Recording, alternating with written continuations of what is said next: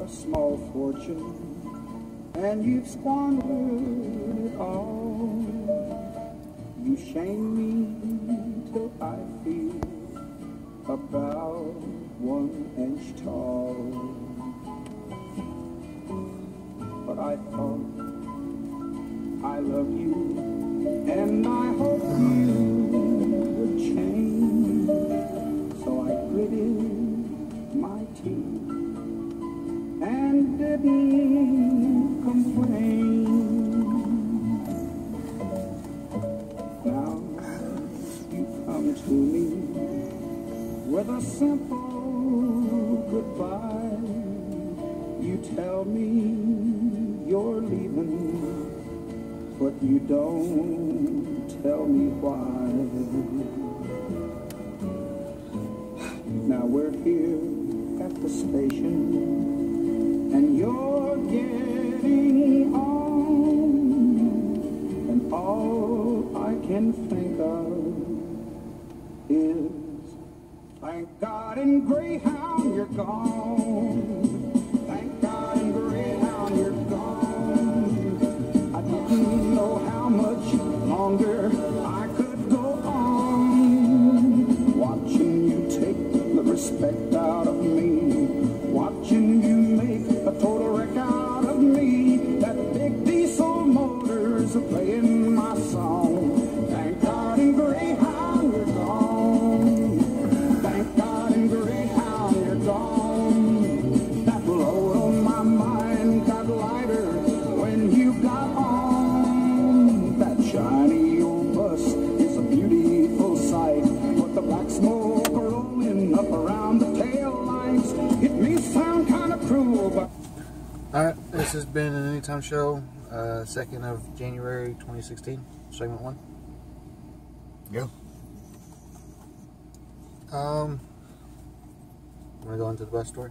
Sure. Well, unfortunately, there's 50 souls on a Greyhound bus sitting at an undisclosed location right now that their trip has come to a sudden halt. But luckily the fun part of the trip has already happened. Yeah. They rode that bus from Miami, Florida to Las Vegas, Nevada, and now they're on their way back. They 2 days before after Christmas, they were stuck in New Mexico for 2 days in a snowstorm. Now they're broke down in Bowie, Texas, and they put diesel in, Detroit diesel in these buses, and they broke a tensioner pulley, and you cannot find that pulley nowhere. They say they might be able to find them one by Tuesday. But the company the bus line wanted the driver, to go ahead and drive that bus 72 miles with them people on it, knowing that there wasn't no way for them batteries to be charged by the alternators. And with it getting almost dark, he would might make it 30 miles before before the bus dies, because that Detroit diesel in that that bus has to have electricity to fire the fuel pump. It's got an electric sensor on it, and with no electricity, that pump ain't gonna work, and they'll be broke down on the side of the highway. Then you add in tensioner pulley. Now it has to be when a diesel engine runs out of fuel. Well, purged. Oh, yeah, you got to purge it. No. What do you well, you'd have to bleed the system. Yeah. But with him turning it off there and everything, it should just crank right back up. Now, I told him, I said it's safe to drive it down to the next exit. I'd stay on the service road, just drive it down to the next exit. There's a 200-room motel there. They'd be plenty enough room to put y'all up until they can get y'all another bus up here from Miami.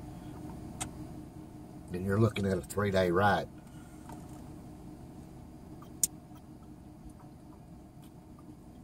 I'd be on company money too, because their equipment broke down. I believe if I was them, I'd find me another charter company that was local, out of Dallas or somewhere like that, even out of Louisiana. And Shreveport is 5 hours away, and get over there and get them people picked up and get them moving back towards home. Because I guarantee you, there wasn't a damn soul on that bus except that black man driving that had a green card. No, that one guy was from Russia. I bet he did. The other driver? He might, but I don't know. No, either way. Alright, now we're going to move into the fun thing that I found this morning. So, our last segment last night was music and talking. The chosen music in it was, I don't guess I should put the names down again, should I? I don't remember what it was, to tell you the truth. It was some Buzz Ballad stuff and some stuff from like Spring Break, MTV Spring Break 1995? 1995? Or 2005? No, 1995, yeah. Or 98. Well, I got the message this morning. Us just playing it without any like video or anything was some type of... Well, most of the songs are banned in other countries. Which we really don't fucking care. Yeah, I don't know. Now, the one, it was monitored by its owner. So I guess YouTube's going to put ads in it. Which doesn't bother me. It makes me want to seem more legit. We can take the sponsors out of that one. Well, you know, that if he's sitting there monitoring... Well, they can't really monitor it. It's a theoretical thing. Well, us playing your song, the way I see it, hell, the radios don't play it no more. You might as well not get pissy because we did it. Yeah.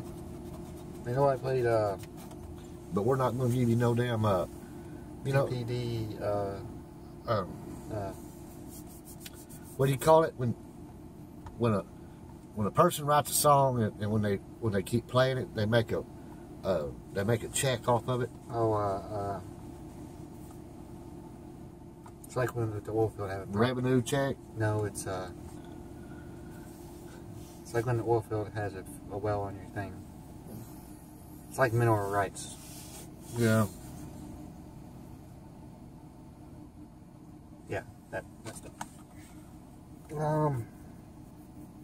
We might delete it. We might not. I don't know. Oh. I don't know. I'll look at the email tomorrow and see what goes on. Hey, you know what? Roy Clark's dead, ain't he? I don't think he's gonna get it. 2 tears in a bucket. That's all I can fucking say. If you don't like we it. just played dead artist music. Ain't nobody bitch about it then. It's Tupac, Biggie. Well, hell, if you look at George Jones. If you look at it, what we play, none of it's mainstream, really. Well, some of the country is, but none of it's really mainstream. Some of that shit they play on the air right now, it should never made it. I don't even know who told these motherfuckers they could sing. Oh, okay, let's go on to something else.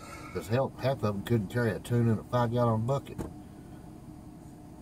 Well, remember what I told you about that one certain age girl earlier? She quit and... Yeah. Okay, no names.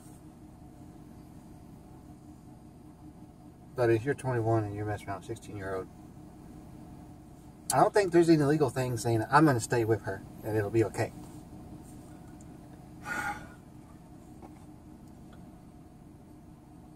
Well, apparently what I understood, and I heard to the grapevine, that she did that as a ploy to get him to do something for her, and it fucking backfired on her, because now the parents are making her,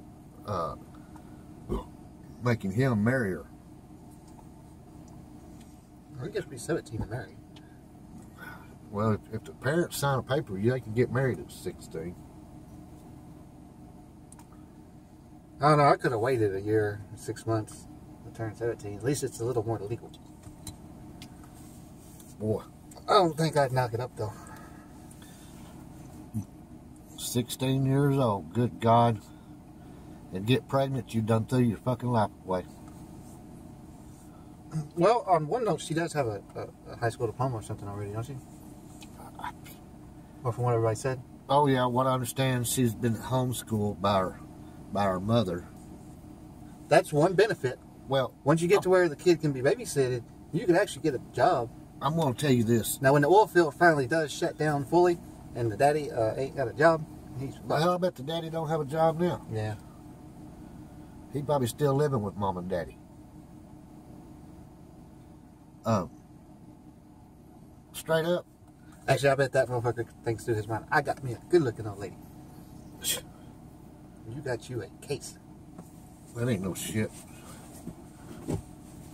Oh, you just hating. No, I've read the laws. I know what these old men tell you. You go to jail.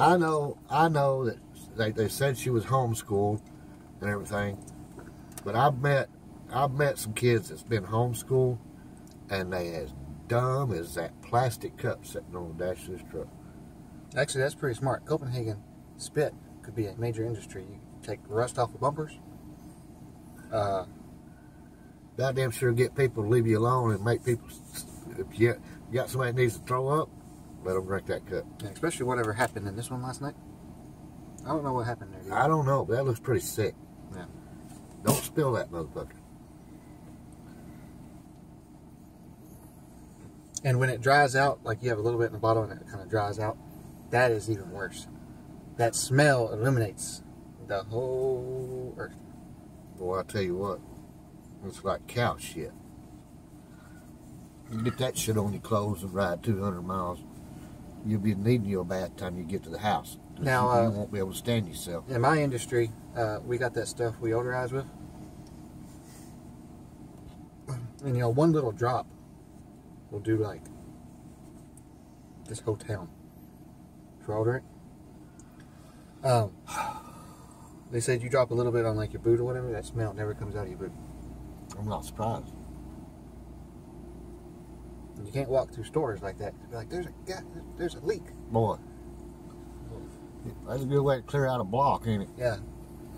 Well, they've had times down in DFW where, because it's transported in big tanker trucks, you know. Yeah. And they don't close that leak down good. That valve down good and tight, and it just sits there and drops every couple minutes on that road. You see, that's what I asked my supervisor. I was like, is this like real, or is this like somebody didn't tighten down a valve? And just been driving around DFW.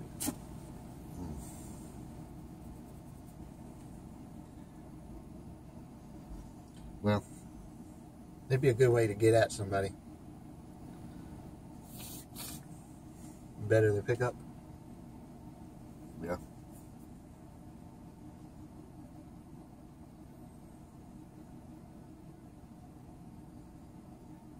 I don't know, that'd be bad for us. I seen a deal. Well, it's been several years ago, and I can't say no names because I didn't really know the names of the people. But it was a man. I'm gonna say a man and a woman, but they were fairly young, in their mid-30s, and they'd been out camping at some lake down around the Metroplex, and they'd used charcoal grill, and then they had some propane bottles, some of them small plastic propane bottles in the back. They make plastic propane bottles? No, the metal ones. The metal ones, but they had a plastic cap in, yeah, ring in them. Well, somehow they was running down the road and one of them containers, was still full, got inside that hot charcoal with the air blowing on it, and it heated that canister up, and it blew it through the back window. And when it got inside the cab, it blew up, and it burnt him and her. And he actually died about a day later from his burns. And while I was there at that burn unit, that was back when what's his name got blew up, and she actually died from that shit. But you know, you don't transport shit like that with you don't be a cheap bastard and use propane anyways. You always go natural gas.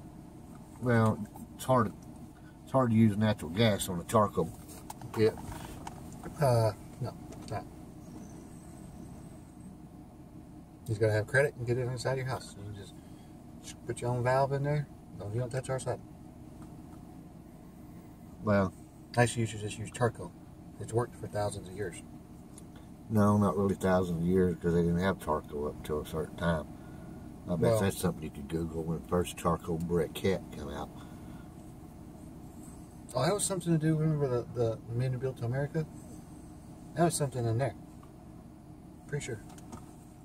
Actually, charcoal was used to filter whiskey. Yeah.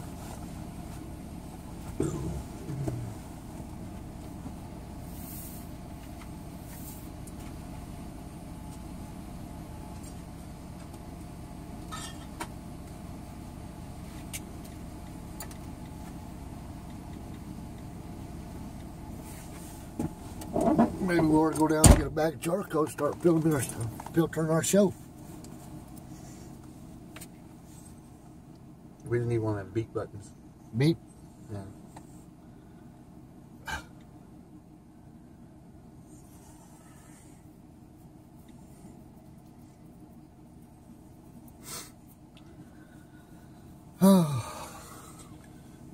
Charcoal briquettes patented in 1897 by Ellsworth Zoyer. The briquette really took off in the 1920s. Henry Ford, in collaboration with Thomas Edison and E.B. Kingsford, made lots of them from sawdust and wood scraps from Ford's Detroit auto plants. Car bodies are made a lot of wood in those days.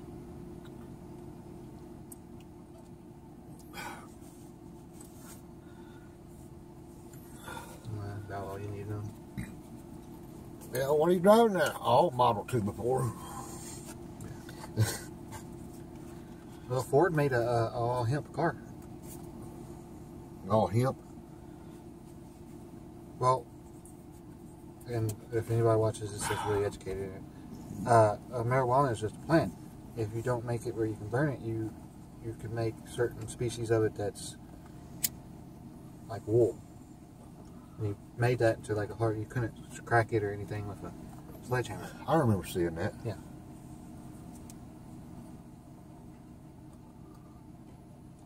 The reason I pulled you over today, sir, your car's reeking of marijuana. No, that type of it don't smell like that.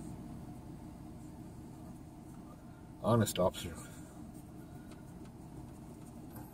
can go back there and put It'd be a good way to fucking transport it. You can go back there and put your lips on that tailpipe and see if you can get high, but I guarantee you won't. It has a lot of uses though. Clothes, the Maybe they ought to start building airplanes out of that shit. I don't know about that. Well, hey, if they can build a black box to withstand a plane crash, then why can't they build a plane out of the same material they build a black box? So Why can't they build a plane to withstand a black box?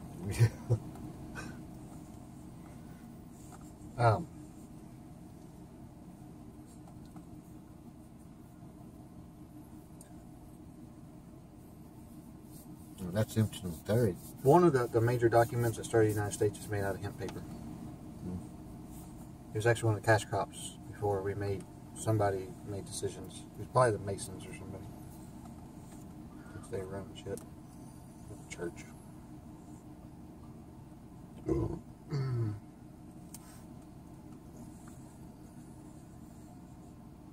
We might do Monday through Friday as our down week. And just play old episodes of YouTube. And just sit here. Stare around. Kind of imitate what we're doing. We're going to these Mexicans get this house built across the street. I'm tired of listening to that damn generator. Well, some 3 good looking old ladies over there though. Yeah, they do. You're gonna have about 14 kids. Ain't nothing but a baby factory over there. What was that shit I heard earlier about a Mexican? Yeah. Roofing the house. Fall off, have a baby, get right back up, keep going. Baby, get up there and finish the roof because they don't want to do shitty work. We brought them over here. Hey, We pay them.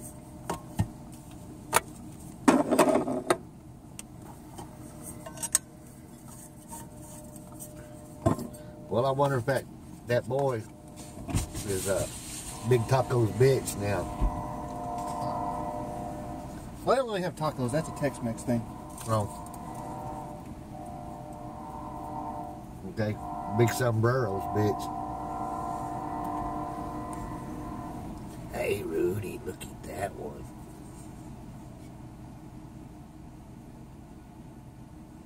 You got a bottle in here?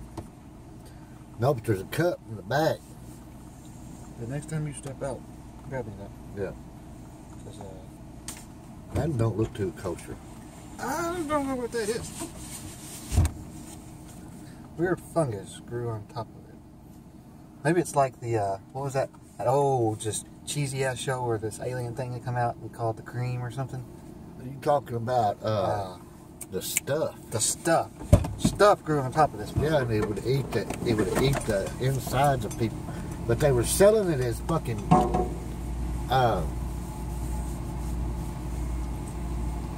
Turn your backlights on.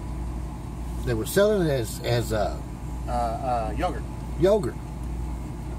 That's a good idea.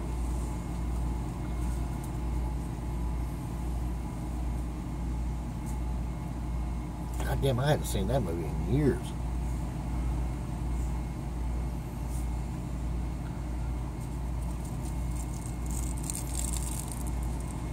You get it?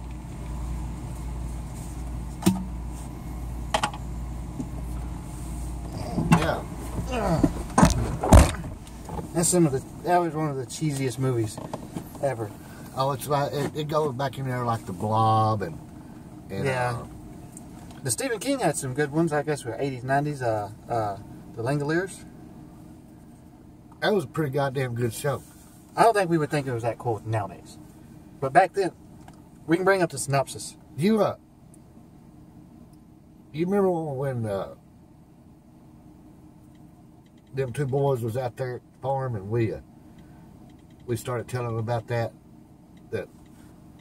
how they could see the light back off in the back in the shadow of town. You know what I mean? Mm-hmm. And I told him it was the Langoliers and they was coming through the woods. Had them little bastards bawling out there in the middle of the woods.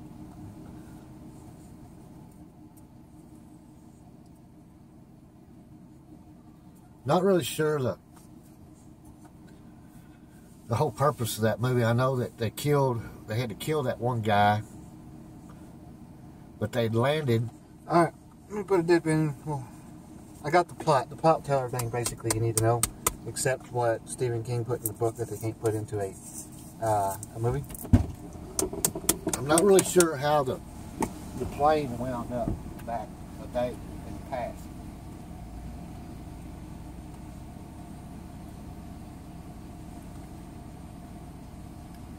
It was all about time warps and shit.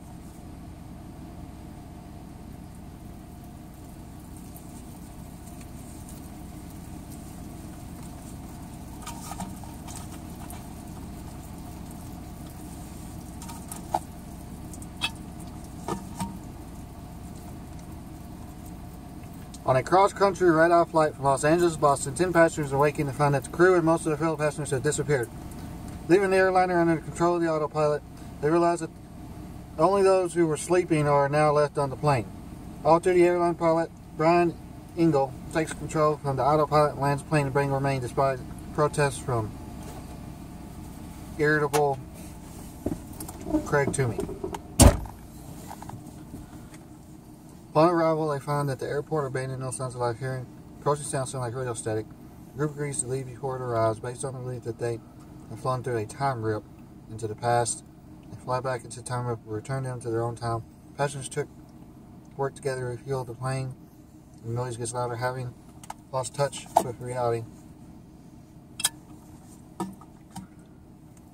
Craig believes the others be manifestations of the Langoliers, monsters he feared as a child.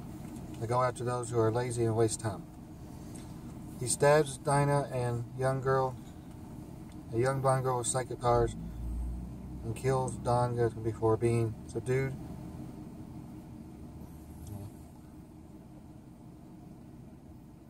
While the plane is in its final preparations to depart Bangor, Tina telepathically communicates with Craig and assures him that it is important board meetings so they can be held on the runway.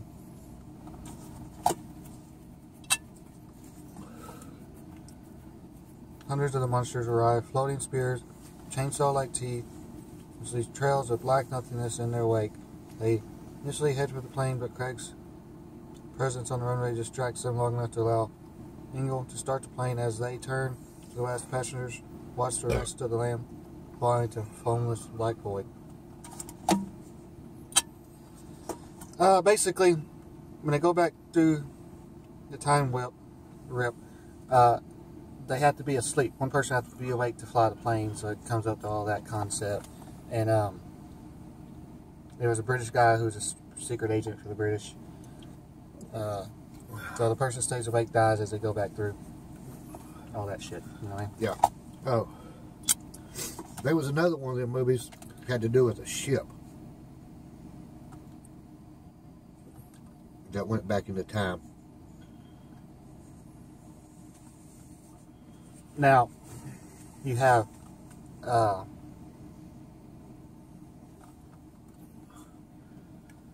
had to do with back in when right before Pearl Harbor was attacked. It was a carrier, and it went into a time warp. Because that Langoliers was first of a two-part series, and I can't remember really how it all come about, but notice something good you don't see anymore is Tales from the Crypt. it's on during the week while you're at work. No. Read that email address, or write that email address down for me. That's a fake. I'll just say it. Ella, E-L-L-A. E-L-L-A. B-O-I-S-O-N. B-O-I-S-O-N. 2000 at gmail.com.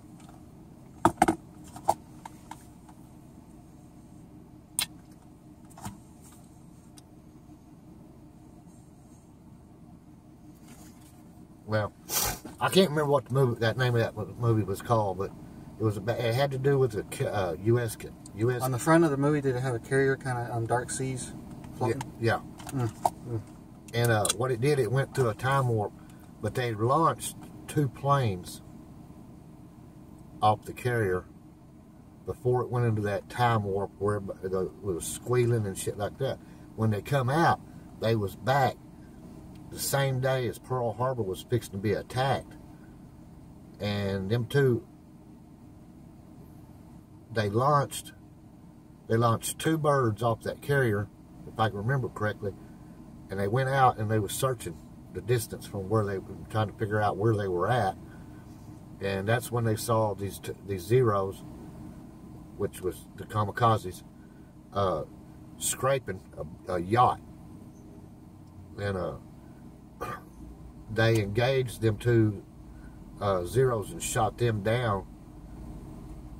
And then they started to trying to pull them back, and it went back through the time warp again.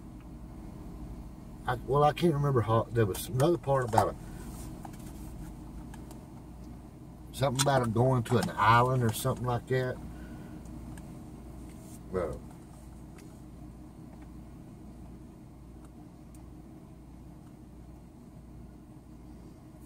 all right. This is in the first segment. We'll be back.